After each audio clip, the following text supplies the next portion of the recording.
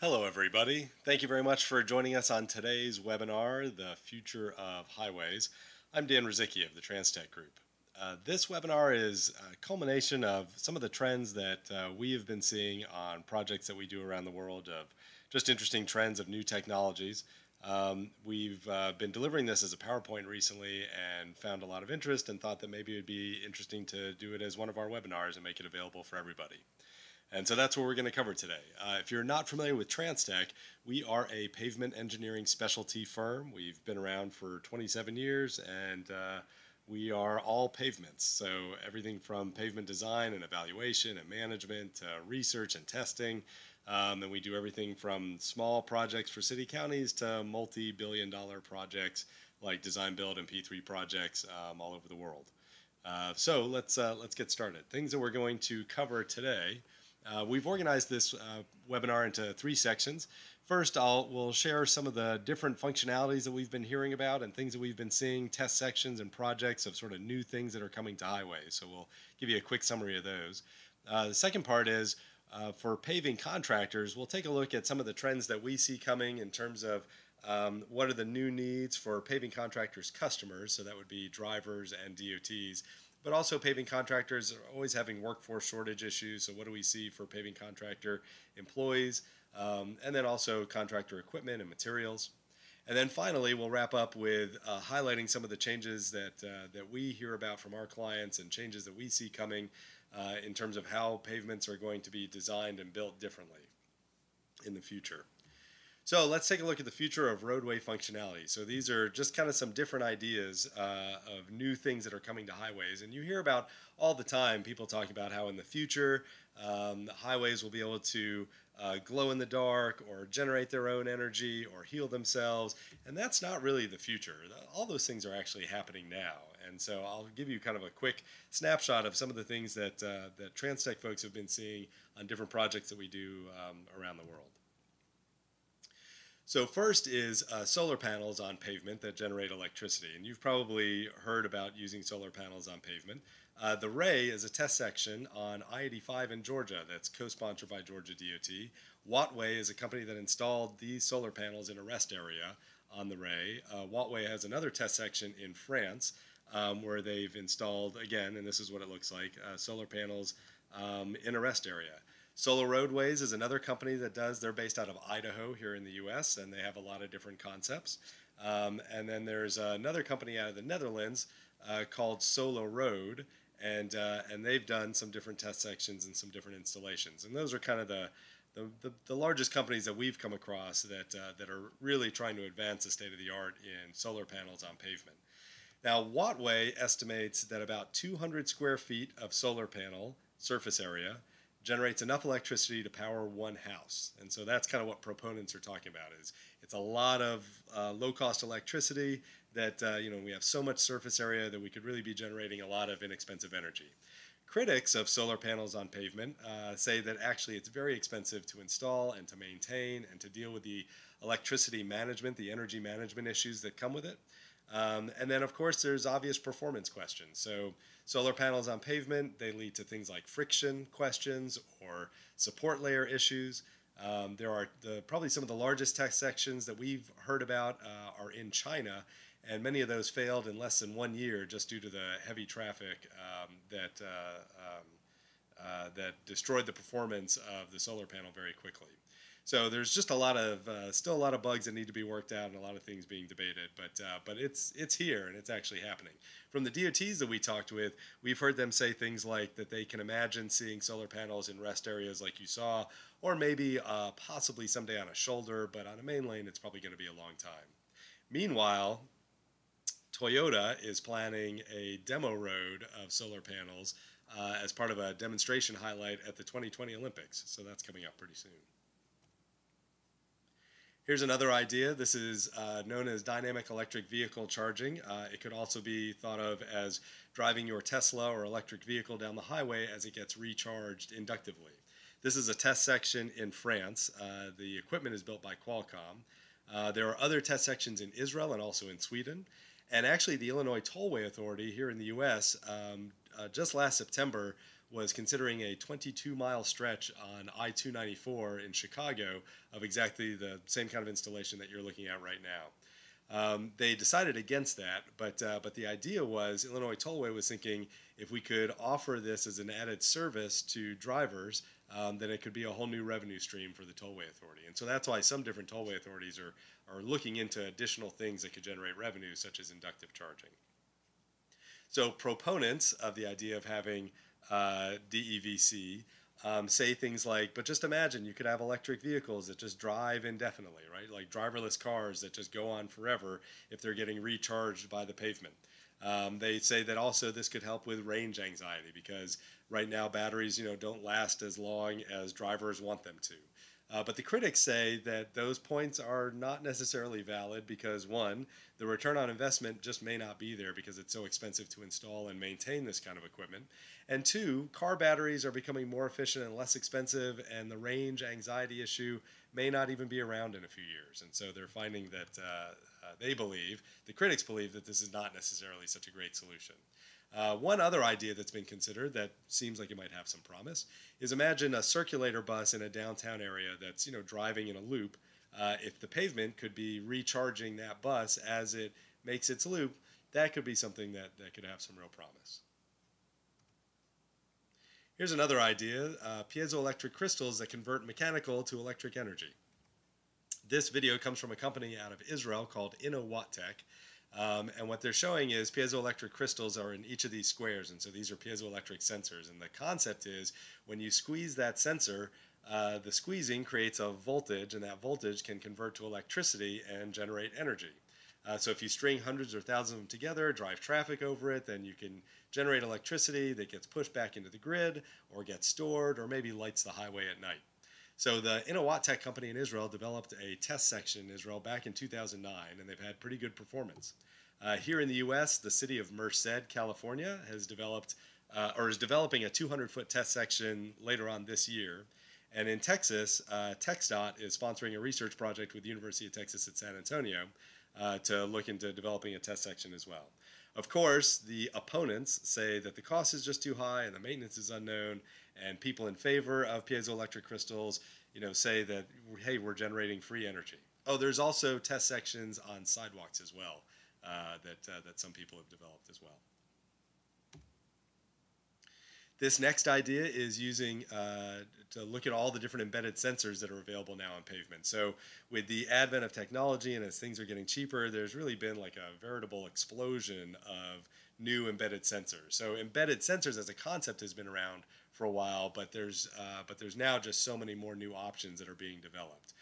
So these are just two quick ideas that we came across that we thought were pretty interesting. The one on the left is called the ePave sensor. It was developed cooperatively by the University of Buffalo and a university in China. And the ePave sensor can measure temperature, humidity, pressure, and stress. And then they run that data through software that they've developed, and they can now predict future cracks and future potholes in asphalt pavement. And they've got test sections on roads right now in China that are being tested, and they're finding some early promising results. Also, the sensor uses one of those piezoelectric crystals so that every time a car drives over that sensor, it helps recharge it. So that's a pretty interesting development. On the right-hand side, you've got a sensor that is already commercially available. The battery in it is not piezoelectric, it's just a traditional battery. So it lasts about 5 years. The sensor costs a couple $100, and it measures temperature, the presence of moisture, and then it's got a 3-axis magnetic field, sort of like a wire loop at a traffic intersection to detect vehicles. And so by measuring temperature and the presence of moisture and having this magnetic field, it can do things like count traffic or alert for traffic jams or keep track of winter weather or icing conditions that are happening. And they believe that it can actually also alert a DOT or an operations center if a car or a vehicle leaves the roadway. So imagine like a winter weather accident where the car slides off the road. In theory, this sensor is going to be able to track that and then be able to alert EMS or first responders immediately.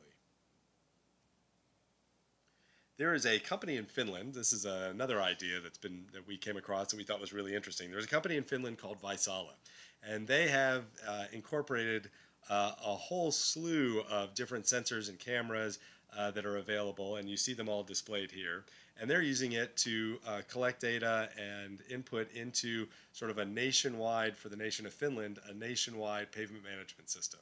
They have a contract Vaisala just got this past July, so July 2018, that they received with the nation of Finland to basically develop sort of this real-time live pavement management with predictive maintenance system. And so they've named it artificial intelligence road infrastructure management. And an interesting thing is they've got permission to bolt cameras and sensors onto the Posti delivery van. So Posti is their postal service for the nation of Finland. So you've got dozens, hundreds of vans that are driving around and collecting data. So it's a tremendous amount of data. It's a sort of a new development for pavement monitoring and predictive maintenance. Here in the US, MIT is doing something that's kind of on a smaller scale, but sort of similar in concept. So MIT University has the Sensible City Lab. They've got a project called the City Scanner Project. And so in the city of Cambridge, Massachusetts, they've bolted sensors onto every trash collection truck for the city of Cambridge.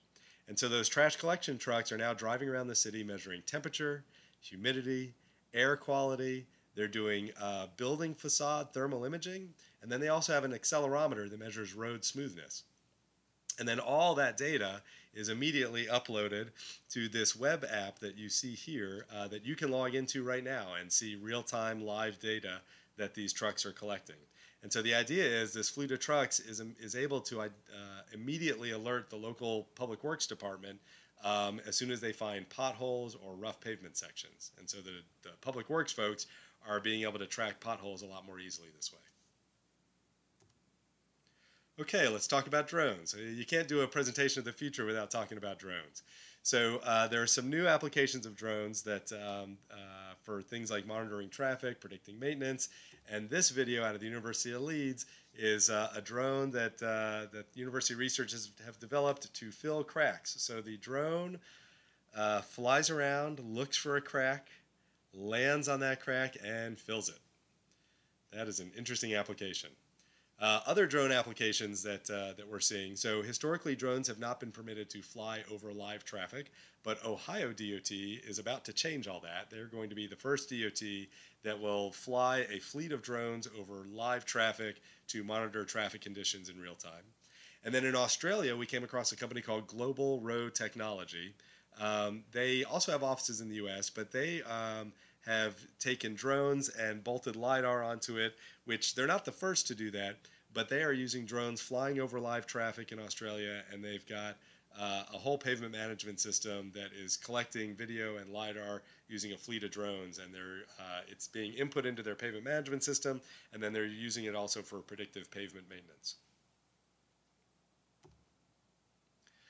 All right, I hope you're sitting down. So believe it or not, there are researchers developing glow-in-the-dark trees to light the highway at night. Researchers at MIT have identified the enzyme in fireflies called luciferase, which is what makes fireflies glow, and they've realized they can impregnate that enzyme into leaves of a plant or a tree and get it to glow in the dark for 4 hours. They believe they are a short distance away from being able to get those trees to glow for 8 hours. And their vision is to have rows of trees lighting up the highway at night. And if you think this is ridiculous, there are completely independent studies that are not related to this MIT study that are also happening in Denmark, and independent studies in France. So lots of people are looking into this, which is pretty interesting in our view. Photoluminescent striping and marking is an interesting idea. There's an artist slash engineer in the Netherlands named Dan Roosgaard who has been very into combining art and technology. And back in 2014, he had his first installation of glow-in-the-dark striping. So it's as simple as he has developed photoluminescent powder that mixes with the striping material and glows in the dark, as you see here. And he's not the only one who's developed this kind of technology. So there's a bunch of companies that are finding ways to to combine photoluminescent materials with pavement materials. So there's a company called Protec in England that has a photoluminescent, a glow-in-the-dark aggregate that you can mix with resin binder and apply it to pavement in a variety of different ways. There's a university in Mexico, in Michoacan, that has developed photoluminescent cement, and there's a couple other places that have also developed photoluminescent cement. And the city of Baltimore, the DOT of the city of Baltimore, has actually developed glow-in-the-dark bicycle paths. So there's just a lot of this photoluminescent glow-in-the-dark work that's going on. And again, this section that you see here was installed in 2014, and so far has had pretty okay performance, or good performance is what's been reported. And of course, the cost is still pretty high, but they're coming up with ways to try to bring that cost down. Another concept is using dynamic paint to alert drivers. So dynamic paint is not a new concept, but this application is pretty new. So dynamic paint is paint that changes color when it changes temperature, or that paint can sometimes be electrically charged to change color. And so the idea here is, could we paint, in this case they're using snowflakes as a demonstration, but could we use dynamic paint on pavement so that as the pavement approaches freezing conditions or freezing temperatures, that the paint would change color and be able to alert the driver that way.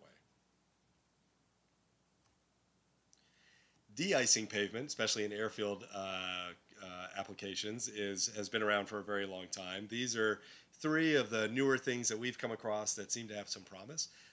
The first one is there was a research study that was done at the Binghamton Airport in New York, where they're doing a geothermal system. So the red tubing that you see there is the underlayment under the pavement, and they're piping in water from a nearby lake, and they're able to use that higher temperature water to be able to de-ice the pavement above it, and they've had really good results so far. There is item B is a product called SafeLane, which is just a commercially available product. And so what they've got is it's a porous aggregate application that you would put on the pavement, and that porous aggregate already has brine, the de-icing brine, embedded into the aggregate. So you don't have to apply it, it's already embedded. And the people who make SafeLane say that aggregate should last about 7 cycles of being able to emit the brine to de-ice pavement. And then the third application at Iowa State University, at the Concrete Pavement Technology Center, they are electrically charging concrete panels at airports and finding that that's been a very effective way to de-ice pavement at airports. So those are 3 applications that we've seen that are new ideas for de-icing pavement. Something that's been out for a while, actually, but is still new to a lot of us, is machine-readable highway signs. So the 3M company has developed infrared paint that can be applied to highway signs so that an autonomous vehicle would be able to read a 2-dimensional barcode on that sign that would be invisible to you and me, and that way the autonomous vehicle could get far more information than just the words "road work ahead."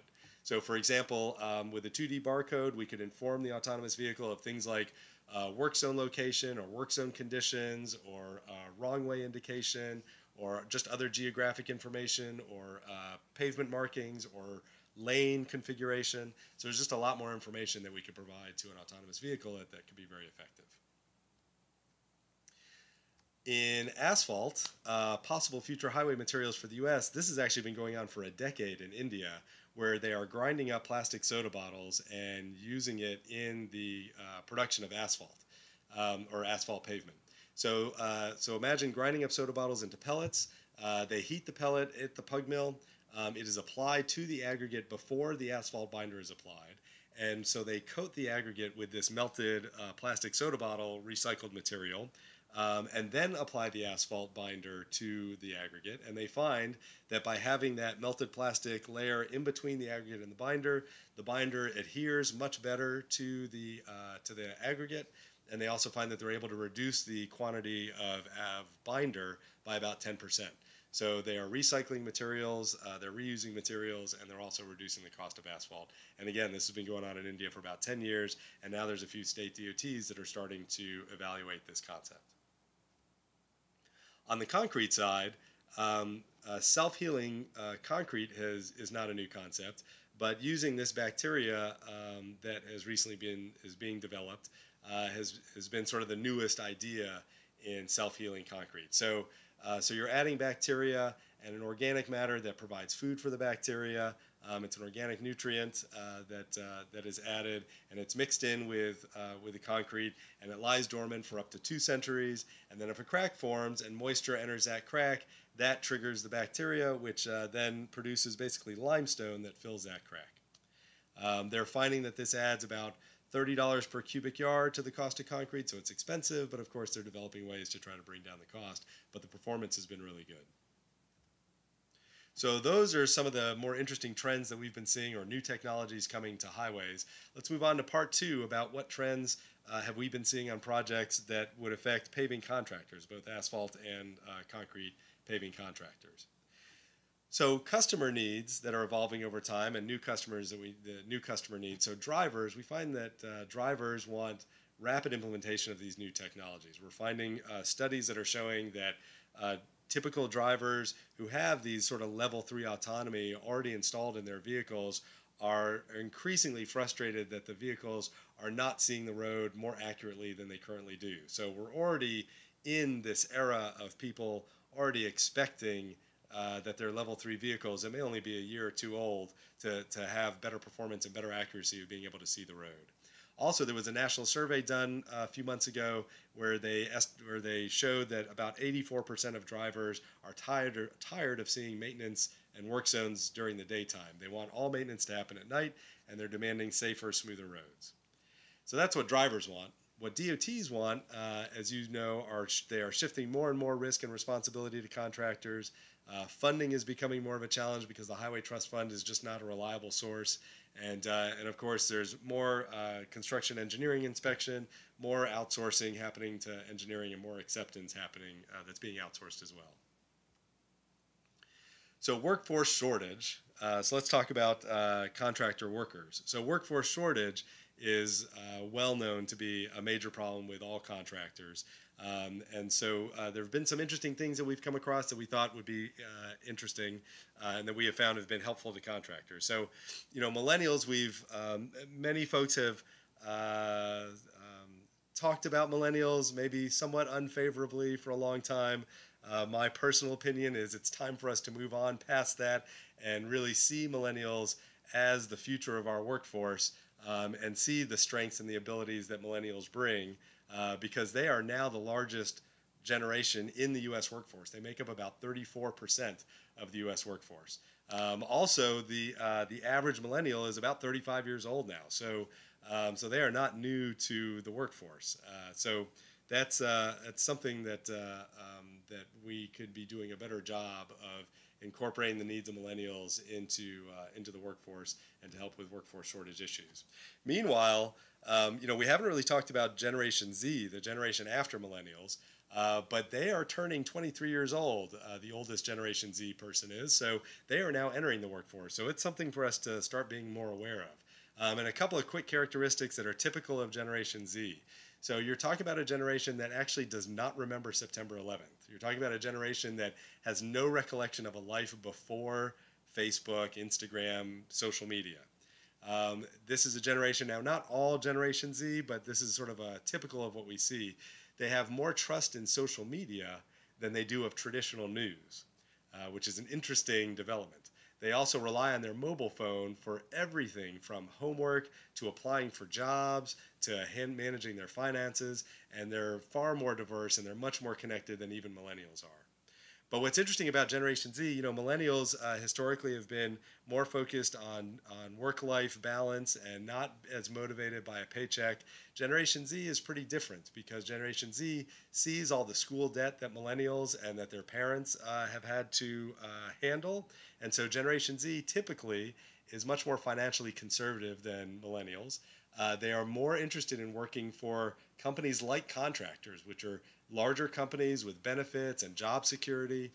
So all of this could be some hope for contractors that are facing workforce shortages, because Gen Z is a little bit more interested in job security and job stability. But it's important to understand that Gen Z also is very technology dependent.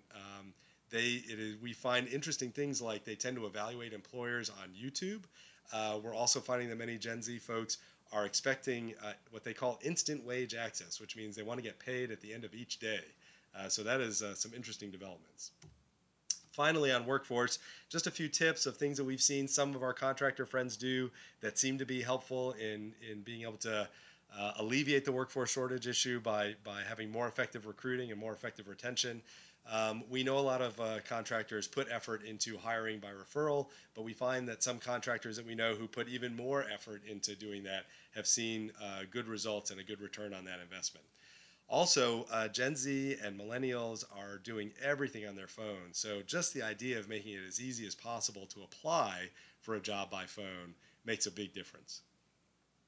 Also, just being able to move around within your company and offering that more outwardly to new employees is something that we've seen has had a positive response with new candidates. So think of it not as much of a career ladder as it is more of like a career lattice. And then also being able to market your firm to the generation that you're after and to the needs that they perceive. So Generation X is looking for things like opportunities to grow. Millennials are interested in work-life balance and flexibility. And again, the Gen Z folks are very eagerly looking for job stability and benefits and job security. Finally, trends that we see in paving equipment. Intelligent compaction is growing in popularity. We're seeing on jobs and projects that we work on a lot more increase in machine guidance and the advent of augmented reality and virtual reality on projects. We're already seeing commercially available autonomous construction vehicles like crash trucks and track loaders. And then in concrete paving, real-time profilers for instantly tracking pavement smoothness are becoming more and more prevalent. Trends that we see in paving materials. So materials that are similar to stone matrix asphalt to be able to address a lack of lane wander. Also on the concrete side, we see more and more of performance engineered mixtures is becoming more popular and more common as that starts to roll out. And of course, just increased use of reclaimed and recycled materials. We talked earlier about so many embedded sensors. And then of course, just things like being able to adapt work zones to accommodate level 3 and 4 and 5 autonomy. And then just for major climate events and extreme climate events, being able to develop pavements that are sort of hardened infrastructure and more resilient. And then just real-time data movement from work zones to from construction sites to remote monitoring of construction is becoming more and more popular. All right, so our last segment. So all of that is fairly interesting, but what trends are we seeing for changes in pavement design and construction that could be coming in the future?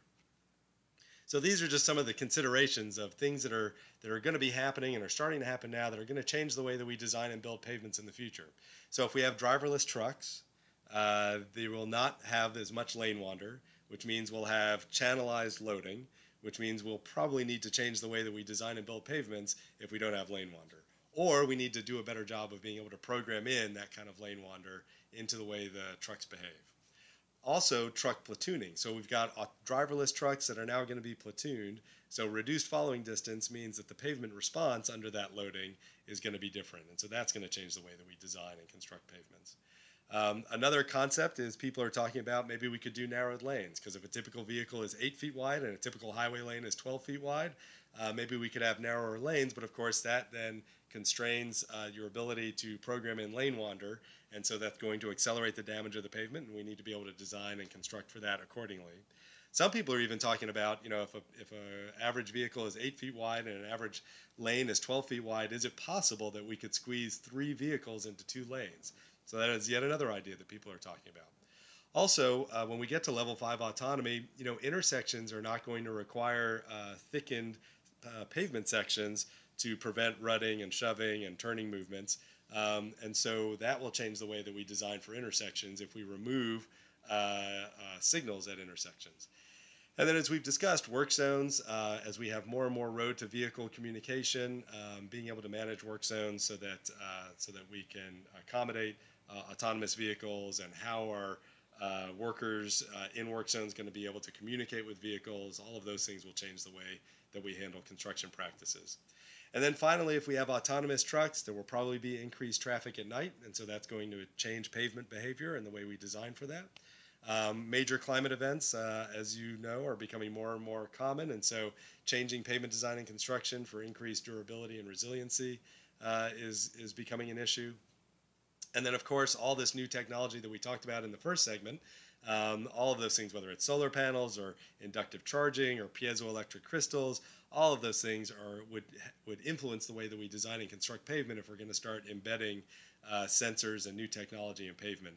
And a lot of people refer to that as being what they call future-proof pavement, which is, or sometimes people call it tech-ready pavement, and that's the idea of designing pavement where you make available in the pavement sort of the opportunity for future installations of sensors or technology, or maybe you have conduits in the pavement where you could run fiber optic cable, or sometimes people talk about wanting to have pavement that actually emits Wi-Fi and broadcasts Wi-Fi to the vehicles, and so they call it future-proof pavement, of how you would design and construct pavement so that it could accommodate that. And then finally, all of these things, whether it's sensors or new technology, all of it means that there's an increased need for pavement smoothness, because in order for these sensors and these new technologies to perform properly, we have to be able to maintain pavement smoothness over a long period of time so that all of this technology will function the way that it should. And that's it. That's a pretty quick summary of some of the trends that we've been seeing in projects that we do around the world. Thank you so much for making time to join us and hear about these things. And again, if you've got a question, please use the webinar platform to ask me that question, and I'll send you an email reply right now.